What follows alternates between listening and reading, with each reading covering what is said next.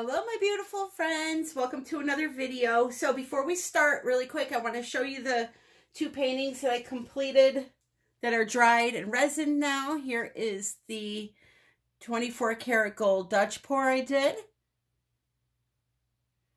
Has the first layer of resin on it. It will be getting another so that it's nice and smooth. But you can see how that resin almost magnifies the image.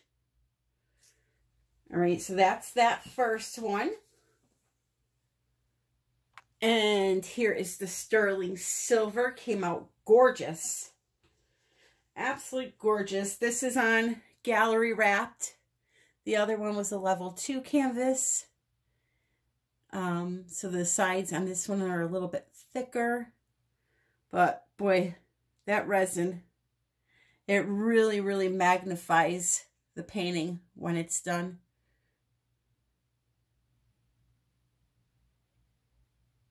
So I will be listing these in my Etsy shop.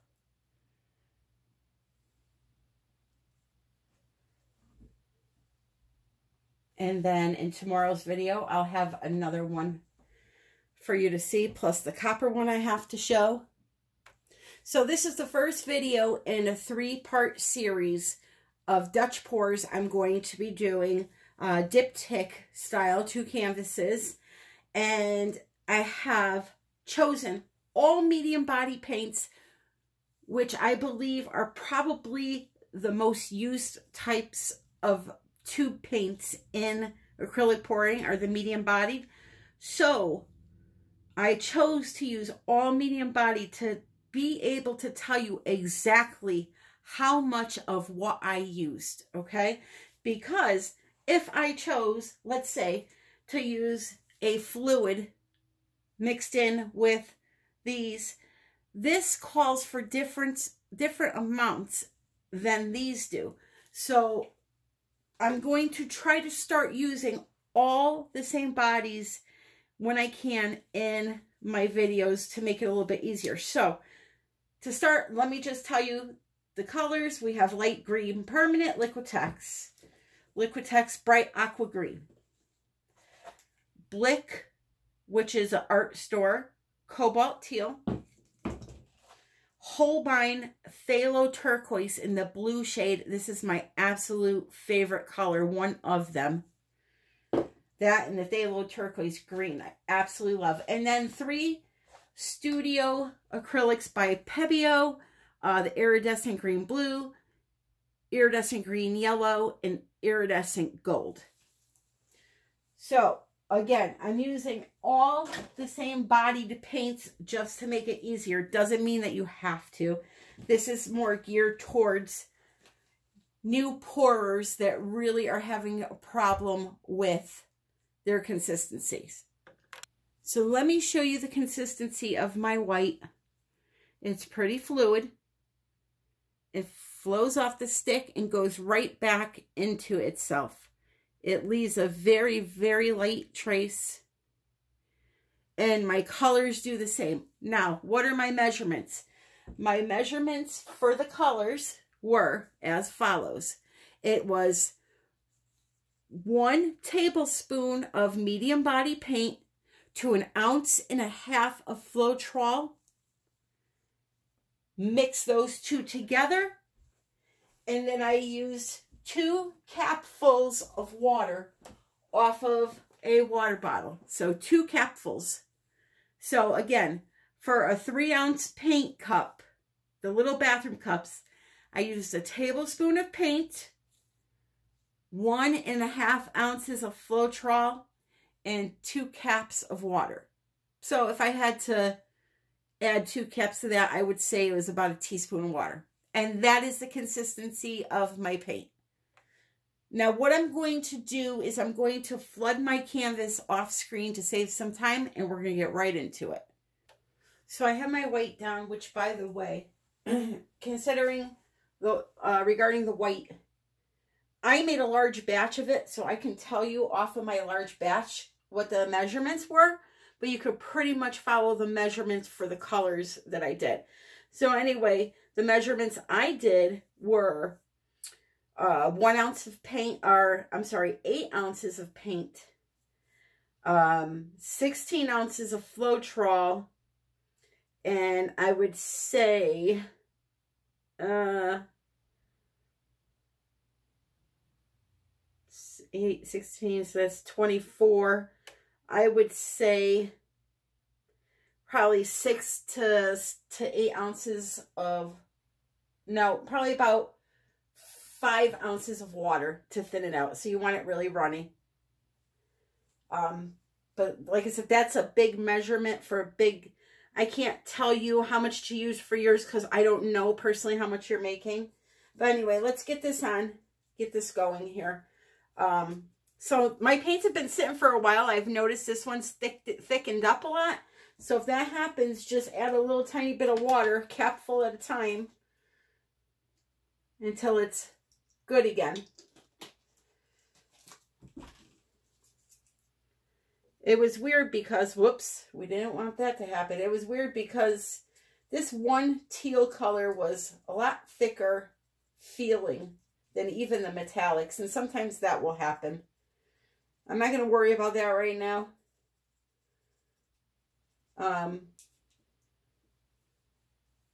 It should be all right. Let's see here. I'm just worried about the water that's not mixed in. So I'm just going to kind of mush that around like that.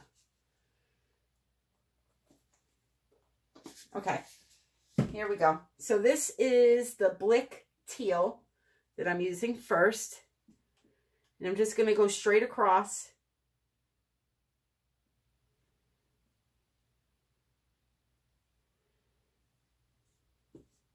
So you don't need much paint to do these, obviously.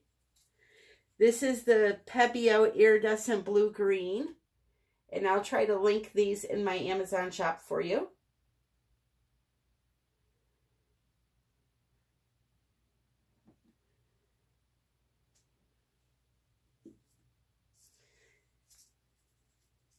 Here's the green Liquitex.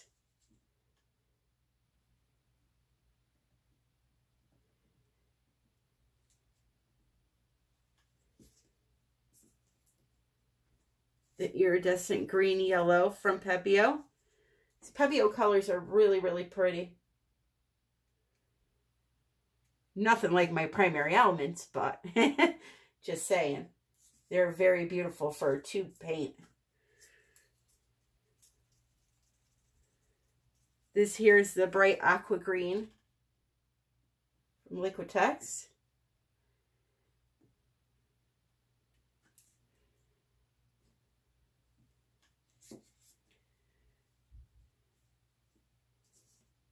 The Pebeo Iridescent Gold.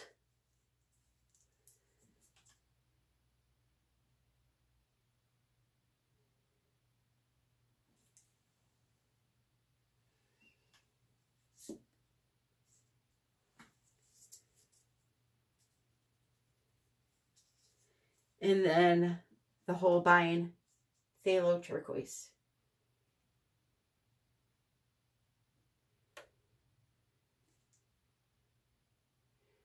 So now Kanella Sirocco, which I know probably everybody watching me knows her, but I'll mention her anyway, has not been surrounding her Dutch pours with white, and I want to try that this time. I'll link her channel below. Check her out. She does some beautiful Dutch pours.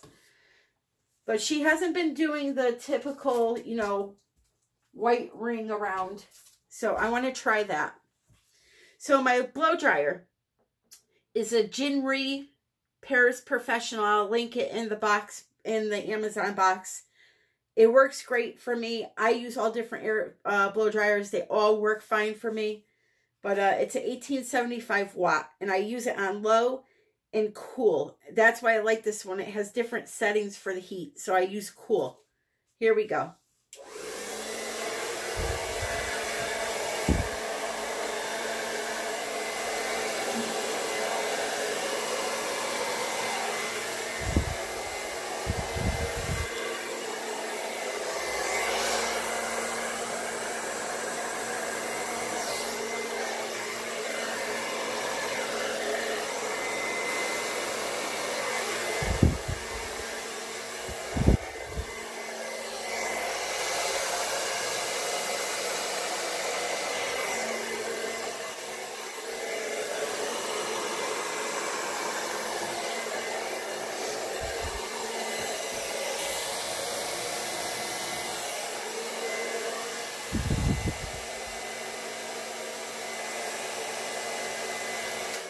So I always start out like this with a wider pattern, and then I use my airbrush or something smaller to define it more, because this blow dryer has a very wide air path on it.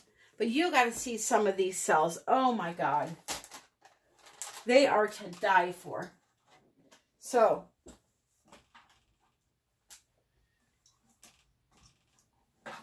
I have my little master airbrush. I have this in my Amazon shop also. Perfect air pressure on this thing. I swear to you.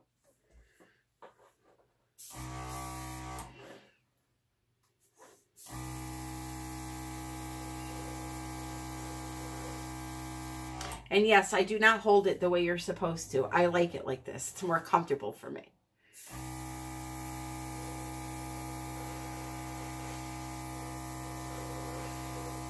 We have this one little area here that got to get off of there. Okay. But the problem is it's not matching up over here at all. So I'm going to have to work on that.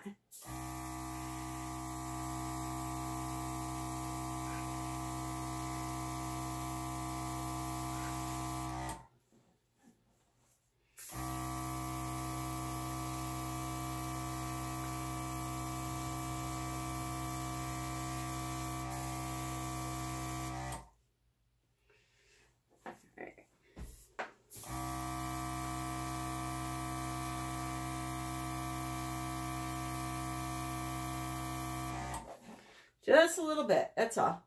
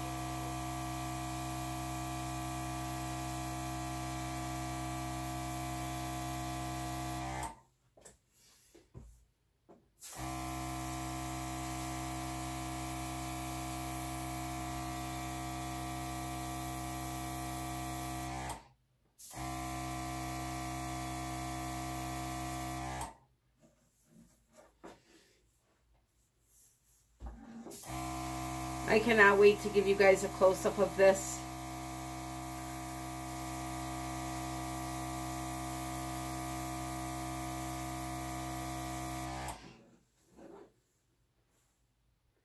I really, really, really cannot wait.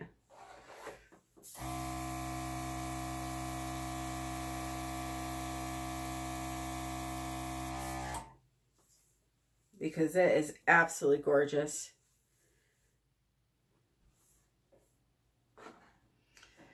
So what I'm going to do is I'm going to do a little tiny mini, I think, here to try to get this to match up.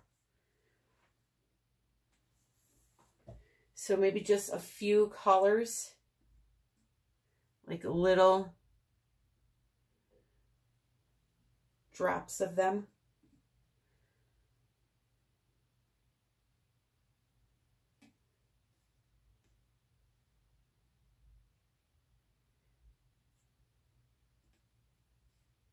Be careful going with the paint over your pretty painting here. You don't want to drip in it, which is a big chance I'm taking right now, but I'm trying to be extra cautious. And I'm just putting all the colors that I used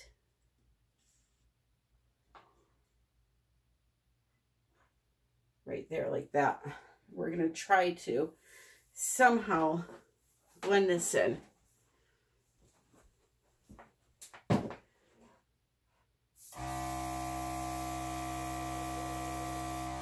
There we go.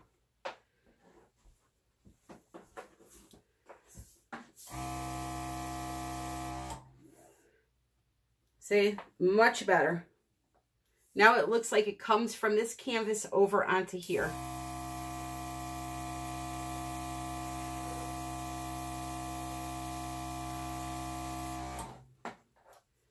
Much better.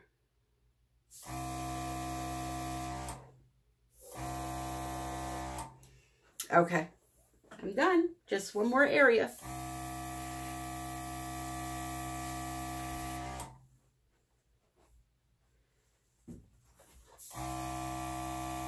I like the wispy ends. I don't like it to be straight like that. So I like to blow it out a little bit to give it a little definition. But now I'm done. Done, done, done. Let me give you a close-up. Okay, so here we go. That's the image from here, from my view. I may bring this down a little bit. Maybe I'll just leave it alone. It's just so beautiful. I don't want to mess with it anymore. So let me show you these areas really quick. No silicone. That's just the floetrol, the paint, and the water. That's it. I love, love, love that Thalo turquoise blue by Holbein. That's that dark blue that you're seeing. And of course, you know, the gold that you're seeing and some of the green and blue, light blue will be shimmery because they are iridescent colors. Look at that. Tell me that's not gorgeous. So, I want to thank you for watching. This and many other pieces are available for sale. You can either email me, artbytammy@yahoo.com, or check out my Etsy shop. I'm adding paintings in there daily, some that you have never seen. And all the links that you need are below. The Amazon shop to get some of the Pebeo paints, or, you know, if you need an airbrush, anything like that. It doesn't cost you anything extra to use my links. On my social media, Instagram, Facebook, I now have a TikTok account that I'm going to have in the description below. Follow me on there. It's a brand new account. And let's see what else. The United We Pour, my pouring group.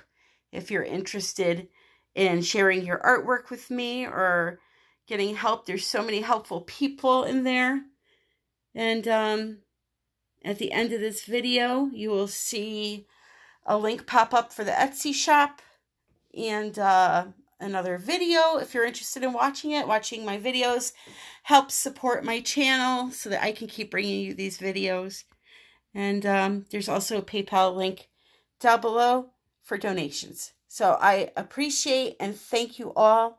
And until the next time, my friends, happy pouring.